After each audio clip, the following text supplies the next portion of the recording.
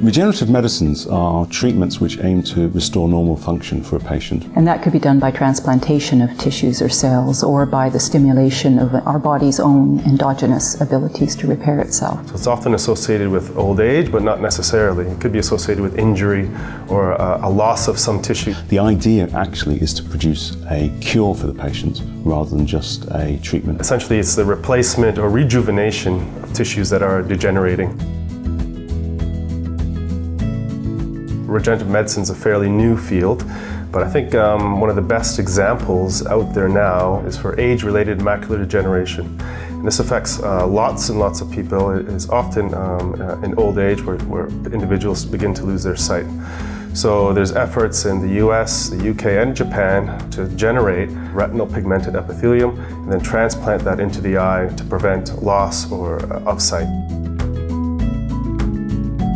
Parkinson's disease is an age-related neurodegenerative disorder that affects movement, but a lot of other aspects of a person's quality of life. We know the particular type of neuron that's lost, and we know the location that it's lost. So our efforts at the moment are to generate that same type of neuron in the lab. If we can generate vast quantities of this type of neuron in the lab, then we can transplant it into the region of the brain where these patients are losing this particular type of neuron. So one of the major challenges is to make the cell type of interest in the lab. So we have these great models, embryonic stem cells, induced pluripotent stem cells, but these are not the cells you would transplant. You need to transform them into a cell of interest. So a diabetic researcher would want to transform them into insulin-secreting beta cells. I want to transform my ESLs into dopamine-producing neurons. So the implications for other diseases is very big. We have to fit at least two criteria. So one of them is that we need to know the exact cell type that's lost. The second big criteria is that we need to know that the location is accessible and it's fairly easy to transplant there. We will learn things from macular degeneration in the Parkinson's disease example, but it'll be specific for diseases that fit those two criteria. Beyond the scientific challenges, there's a number of other hurdles that are in place to bring these therapies online.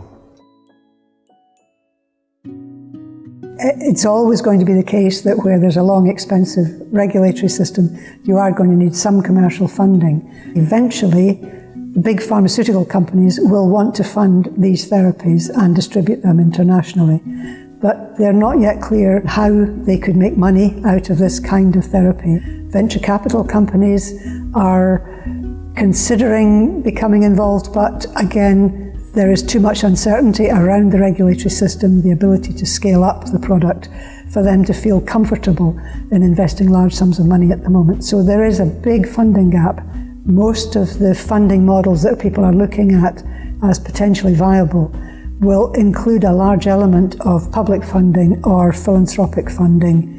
That raises the question whether we should actually proceed with investing a lot of money in these technologies. It's beginning to be appreciated that any major path-breaking disruptive technology like that almost always needs state support, both to help develop the product, but also to help create a market for the product. And it's always been the case that the early, very expensive treatments sound very off-putting, but they become more affordable as time goes on, and that's how medicine progresses.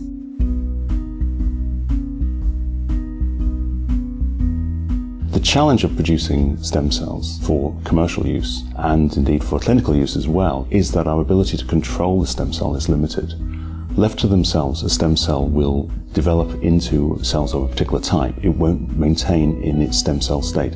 Our ability to keep stem cells in that state is just the result of a lot of painstaking research. We can do that in the lab with small quantities of cells, but actually moving to a much larger scale of manufacture is more challenging and much more difficult. Equally, if we want to produce cells that are fit for medicinal use, then the regulator is going to demand that we have a robust process that works every time and that we understand all facets of it.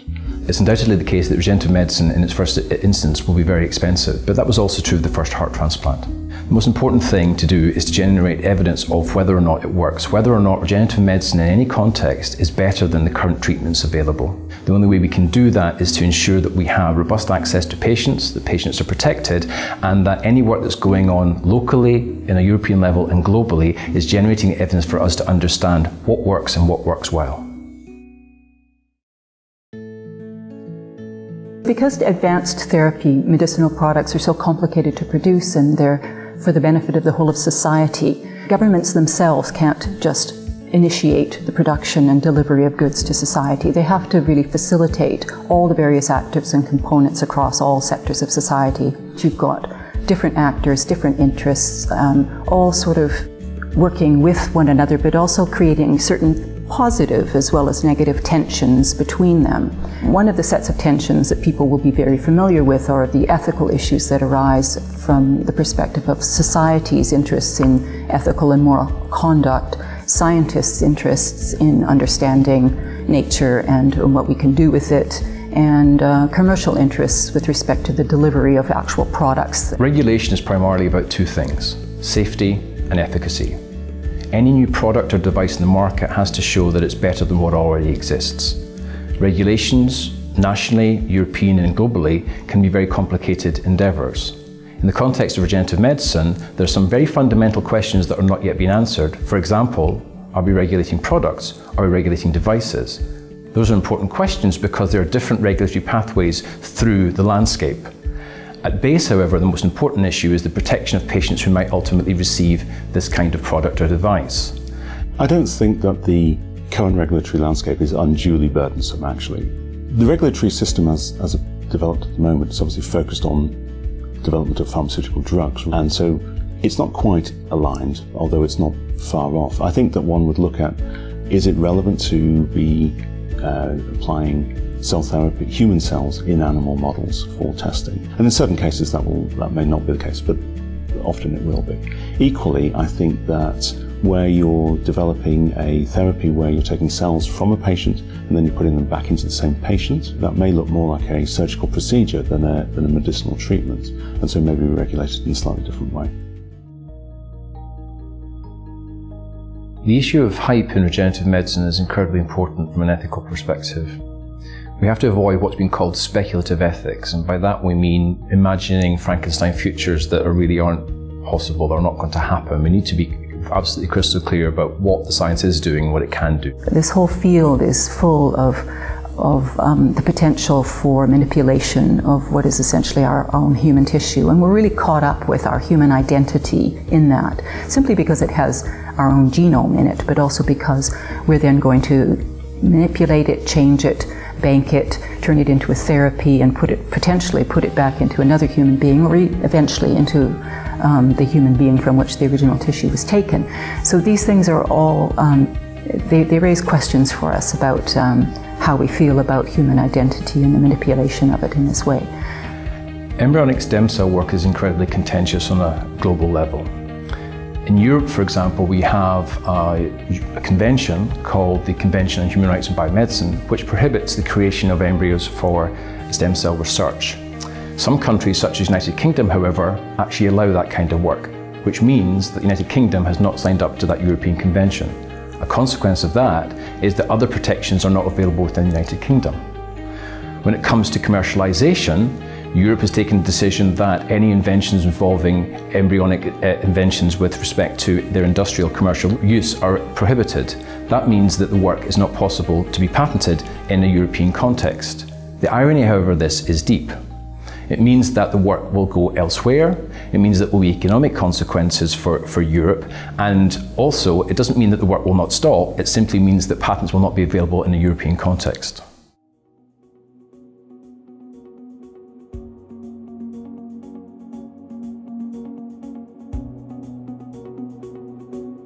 So if regenerative medicine therapies become widely available and they're very effective, I think it's going to create a big shift in society and also in the economy.